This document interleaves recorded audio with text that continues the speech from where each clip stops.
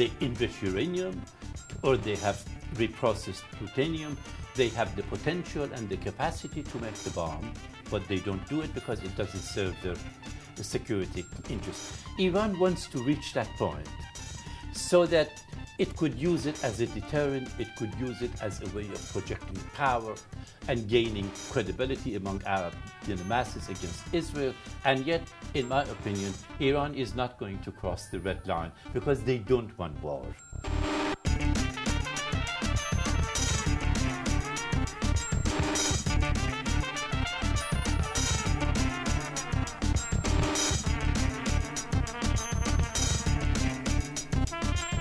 Professor Farhang, thank you very much for giving us a moment of your time. I'm very delighted to be here. And you had a great talk last night at UCLA, and thanks for giving us the opportunity to interview you. I want to follow up on the conversation you had last night. And could you give us a broad strokes of Iran's situation right now in Middle East, in what's going on with Syria? From the very beginning of the Iranian Revolution, one principle that Ayatollah Khomeini established, and it has continued to guide the present regime, is what they refer to as export of the revolution in a theoretical, conceptual sense. That is to say, and when they say export of the revolution, invariably it has an ideology. It has that idea as the Shi'i version of Islam. Therefore, in the Middle East, wherever they find Shi'i groups, often minorities except for Iraq, engaging in any kind of political activity, they try to assist that group through, and also in areas where possible, they subvert the political order, as in the case of Iraq, in order to influence the politics of the region in favor of the Shi'is.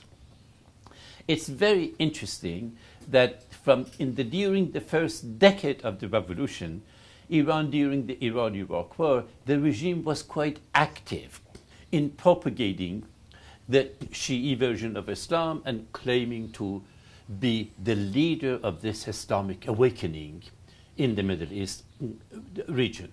And here, because there was a historic animosity between Hafiz Assad of Syria and Saddam Hussein of Iraq, it's interesting that they were both products of the Ba'ath Party, the party of rebirth, in Iraq and Syria.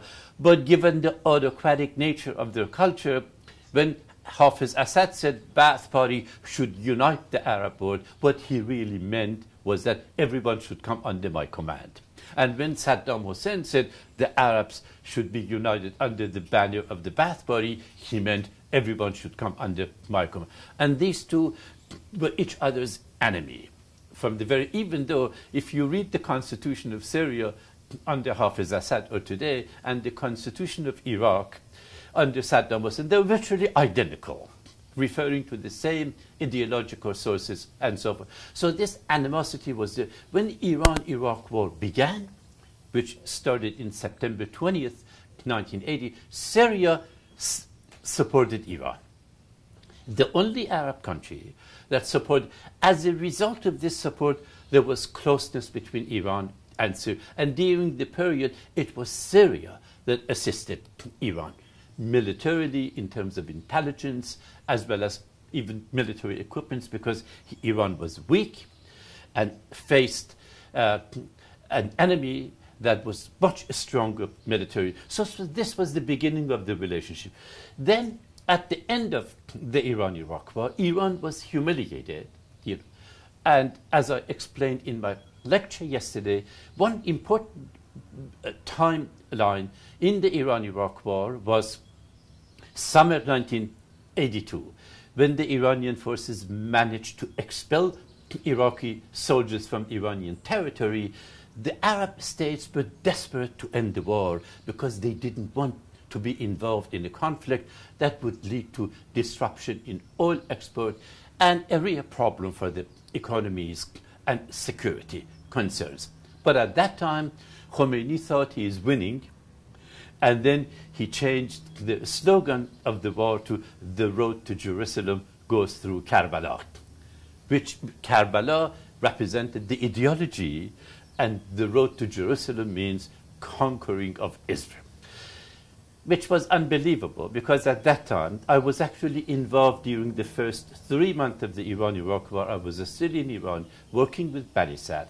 I was involved in the negotiations. That was the President Bani Sad. President Bani Sad. And one point that I really want to make is that when Olof Palme, the former Prime Minister of Sweden, came to Iran as representative of the United Nations to mediate the war, I knew him by name during the 60s and 70s in the anti-Vietnam War movement. I had immense respect for this man without having ever met him. So when he came, the first thing we told him, Saeed Sanjabi and I met with him and said, you know, nobody in this country about the war has anything to say except Khomeini. You should meet with him and try to make a case for ceasefire with Khomeini. But Khomeini did not grant him a meeting at all. So he went back and forth to Tehran and Baghdad twice, and he came back and said, you know, nobody seems to be interested in ending this war. And if Khomeini and Saddam Hussein are not going to realize that, this conflict is going to be protracted with immense human and material cost for both sides. This is unbelievable. He is saying this in February 1981. February 1981, about 3 months, which turned out to be the case. 42 countries sold arms to Iran and Iraq. 11 countries, including all 5 permanent members of the Security Council, sold arms to both sides. During this period, Iran and Syria developed a very close relationship, even after Khomeini finally submitted to accepted the ceasefire 6 years later, altogether 8 years of warfare. Then Iran and Syria continued their relationship, but Iran had very little resources to help Syria. And at that time, from 1990 to 2001, the idea of exporting the revolution came to a dead end. If you read their speeches and their claims, there is very little reference to the first decade of the revolution about this. But then 9/11 came and changed everything. So Iran then continued to support Syria, because Syria is a country that for 40-some years, about a minority of 10 to 11% of the population who are the Alawite Shiites, and they have some commonality. They are not 12 Shiites, but nevertheless some commonality with the Iranians. They became gradually dependent on you. So Iran has given Syria, based on estimates I have seen, over $7 billion in military and economic aid. And also Syria has tremendously benefited from Iranian tourists, Zawar, people who go religious pilgrimage to Zainabiyeh. Zainab, Imam Hussein's sister, is buried in Syria. The year before the civil war in Syria began, 500,000 Iranians had visited Syria. And this was the pattern during the 2000, the year of that, for about 12 years. This incredible, because Iran's economy was dramatically expanded as a result of the high price of oil, and the people associated with the regime were in control of a lot of money. So Syria was one place where they could go have fun, at the same time a religious. So this is the nature of the. And then another highly significant importance of Syria was Iran. Iran was interested in assisting the Hezbollah in Lebanon. And Hezbollah in Lebanon, the only border before the fall of Saddam Hussein, Syria was immensely important. So all the military and economic assistance Iran gave to Hezbollah went through Syria. And then 9/11 came, and Iraq ended up being controlled by the Shi'is, who were very close to the Iranians. So when you look at Iran today, Iran is on land completely connected through Iraq, to Syria, to Lebanon. So for this strategic purpose of exporting the revolution and being the leader of the new Islamic revival movement, this was a fantastic gift the United States gave, however unintentionally, to the Iranians. And on the other hand, all the worries of Iran about the Taliban came to a quick end, because it was, and Iran, it's very interesting to remember that Iran assisted the United States, both with respect to invasion of Iraq and invasion of Afghanistan, to the extent that American military commanders thanked Iranian Revolutionary Guards for their assistance. The same, the United States used Iranian territory in order to enter, particularly through to Afghanistan from one side, one part of it. And in other words, there was convergence and confluence of interest between the Iranian regime and the Bush administration for very different purposes. But there was it, and Iranians tremendously benefited from this convergence. And to this day, Iran does not want to lose Syria as an ally, because it would disrupt its connection with the Hezbollah in southern Lebanon, and it would really be a serious defeat for Iranian hegemonic adventurism in the Middle East region. Could you talk about this aspect of Iranian hegemonic adventurism, or want to be a regional power? Yes. First of all, to the extent that Iran wants to be a regional power, it didn't begin with this regime. The Shah had exactly the same purpose. With Americans' help? With American help. So there, in order for Iran to be a major power in the region, alliance with the United States. Iran was operating as the deputy sheriff of the United States in the Persian Gulf during the 1970s. So in a historical, nationalistic sense, there wasn't much of a difference between the Islamic Republic and Iran. However, the Islamic Republic also had an ideology. And that ideology was not acceptable. It was even offensive to the Sunni-dominated Arab countries. So the ideological dimension of Iranian ambition and the hegemonic, I would say, purposes was to focus on the Shiites, But they could not dream that this purpose will be fulfilled by actions of the United States in Iraq. So now Syria, it's going through turmoil, civil war that it has. Can you talk about the factions that they are involved? And we are very much confused about some factions are they call them Islamism, extremist Islamism, and they are factions that they are siding with Europe and West and the U.S. And they are factions that they actually want to get rid of the regime and bring a democratic regime in. Can you break that one apart for us? First of all, what the people in Syria, overwhelming majority of the people want is removal of the regime. But what they're opposed to doesn't really tell us what they want to replace it with. Very much like Iran, very much like what we went through. And regrettably and unfortunately, the same tragic situation that happened in Iran after 1979, that fragmentation of the leftist, liberal, secular forces due to a cluster of reasons having to do with ideology and political culture of not being able to realize that at this particular moment, protection of civil liberties should have the highest priority, and we should work with all those people who want to institutionalize protection of civil liberties. They didn't do it. In Syria, you have Islamists who do not believe in democracy, who think they have the truth, and their opposition to Saddam Hussein is that he is not doing the right thing, but they know the right thing. You have variety of Islamists. You have Islamists who identify with Turkey. They are pluralistic, but Islamic, very much like freedom movement in Iran.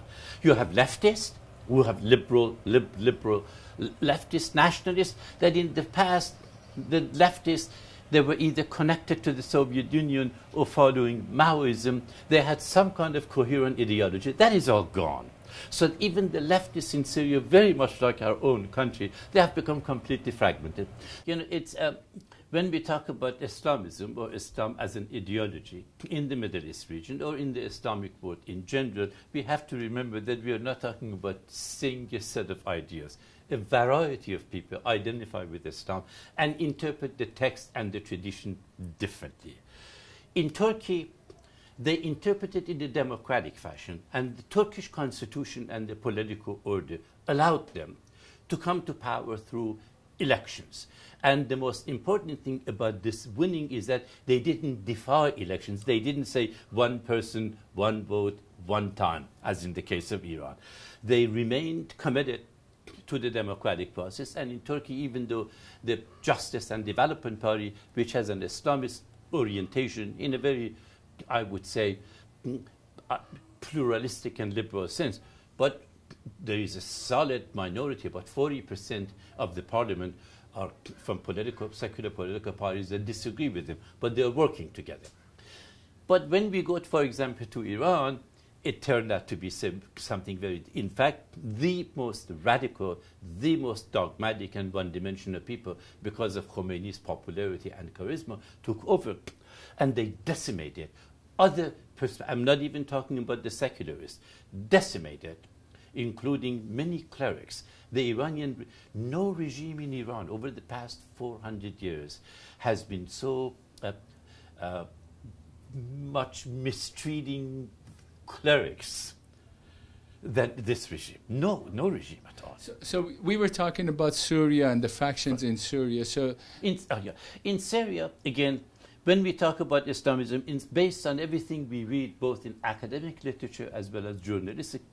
We have Salafis, we have Akhwan al-Muslimin, Muslim Brotherhood, we have liberal Muslims, very much like the freedom movement, in Iran, who are nationalistic and pluralistic, and we have leftists, and we have liberals. In Syria, in all autocratic countries of our own region, sometimes the regime becomes corrupt, and that corruption, regrettably, also has an impact on the opposition. So the opposition, really, this hatred of the other comes to dominate their mentality and the idea of what do we want to replace it with. The only conceivable way a country like Iran, a country like Syria, could have civil society, could have democracy, is through a coalition of these forces opposing to the establishment. Hafez Assad established hereditary republicanism, like Gaddafi, like what was going to happen in North Korea, like what was going to happen in Egypt, which is incredible. Republicanism means popular sovereignty, political equality, majority rule. And then the father is the president and the son succeeds. It's the same, or even though the vocabulary is different, but the practice is the same. The name just changed. The name, exactly. The name. So in Syria, we are faced with this incredibly complicated situation. The only conceivable way, the outcome of this devastating civil war could be positive is if these forces opposing to the regime accept to build a coalition and accept pluralism. And they come to say, we have to create a constitution that is based on consensus, not majority rule. A constitution that is based on majority rule is not a constitution. A constitution means it should embody we could interpret it differently through process, lawmaking, judicial decisions, and all. So Syria is exactly, they are working very hard. They get together, they are constantly getting together, these provisional government, various groups, but so far they have not been able to come up with the coalition that calls for a democratic transition. But that's their nature of their politics. It's not, I wouldn't use the word nature. It's the kind of political culture, attitudes, or behavior that must change. Is that the one that dominates in the whole Middle East? It is the most, there is the democratic tendencies, but they are not at all in the majority. A good example is Egypt. Mohamed Morsi, in the first round of the presidential election, he received less than 25% of the vote, but there were 13 candidates. So the liberals and the leftists and the secularists were so completely fragmented. that he ended up becoming the president, and at the end he had to compete with another candidate who represented Hosni Mubarak. So many people voted for him with incredible disgust. But I said, what else could we do?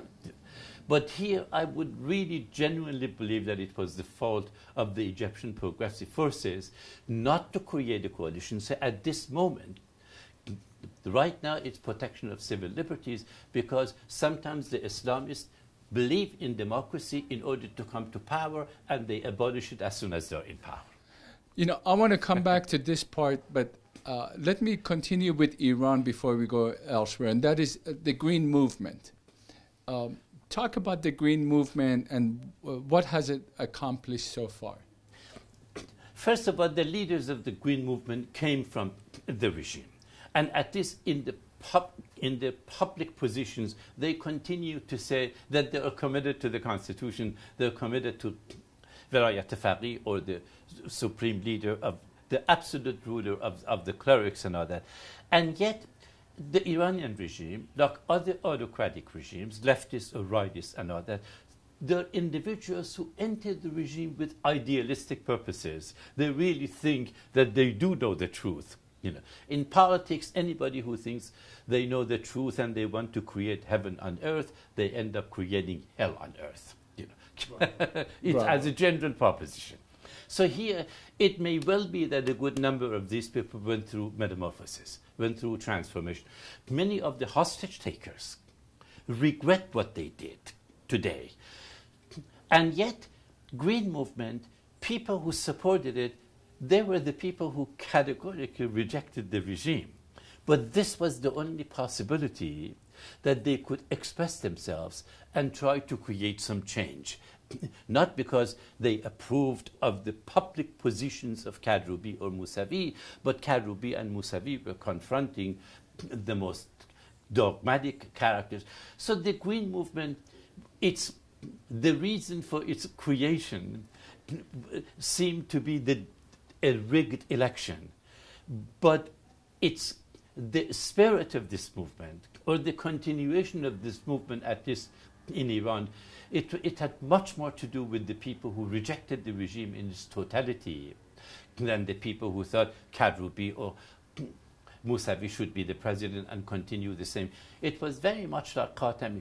People who voted for Khatami in 1997, if you remember, young people, women, liberals, leftists, they thought, in the context of this situation, our best choice is, even if we could chip away from this dogmatic system.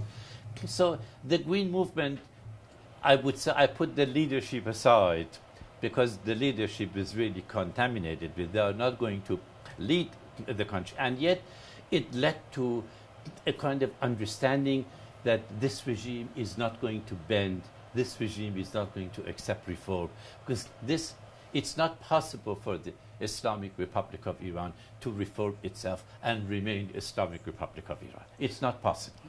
So one of the slogans that was in the Green Movement was "Na Gaza, na Lebanon," no Gaza Strip and no Lebanon. That meant the Green Movement didn't want a government to be assisting the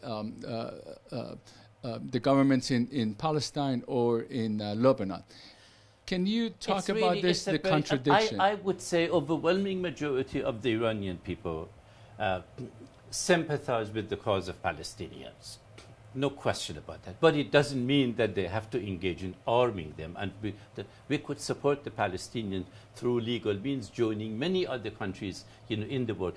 So it's that slogan symbolized the opposition of the Iranian people to this export of revolution ideology.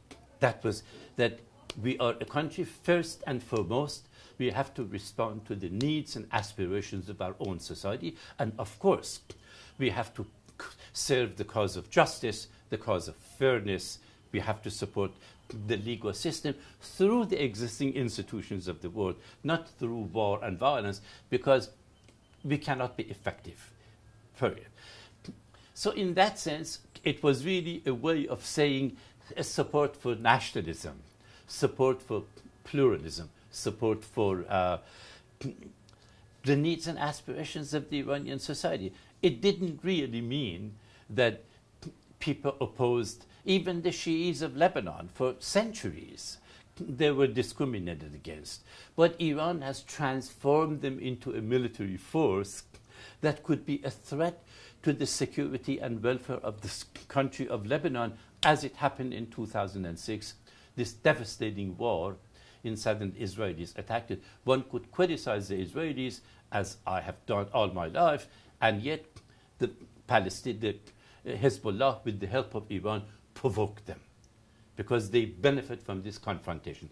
In general, anyone in the Middle East who criticizes Israel uses incendiary language against Israeli treatment of Palestinians is going to have some popularity among Arab masses. Ahmadinejad would be because they're frustrated, they're humiliated.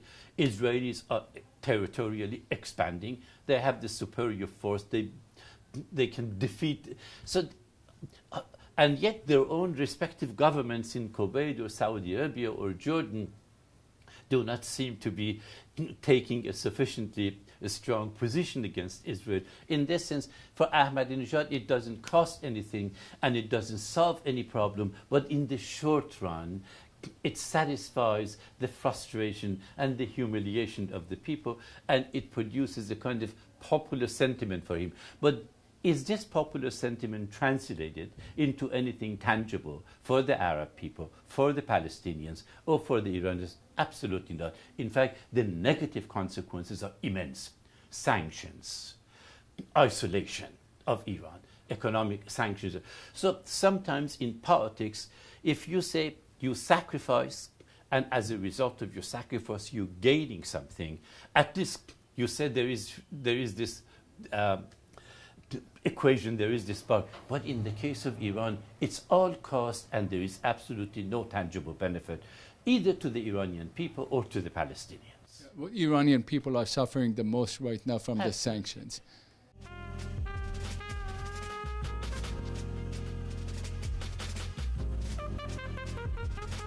Global Voices for Justice is a non-profit media organization.